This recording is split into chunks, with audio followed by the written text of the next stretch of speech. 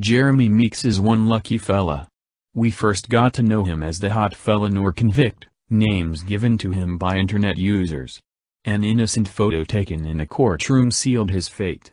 The photo was that of a young man in an orange suit, who was sitting on a bench, awaiting sentence for a crime he committed. The picture quickly gathered interest because of the interesting look of the felon. But it was the mugshot released by the authorities to the press afterwards that will change the life of the hot felon life forever. The 4x4 photograph of the young man with tattoos and a teardrop inked in the corner of his eye went viral, setting the internet on fire. He was quickly named the hottest convict in the world, and his picture went on to grace the pages of the biggest media outlets. Jeremy was nonetheless sentenced to 1 year in jail on illegal firearm possession charges and ultimately did time.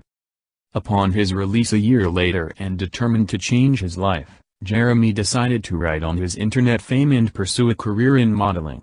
His good luck was still with him when he quickly signed up with a big modeling agency and in 2014 modeled for the first time at the New York Fashion Week for Philip Plein at the New York Library. Since then, he has worked with many fashion houses and big companies.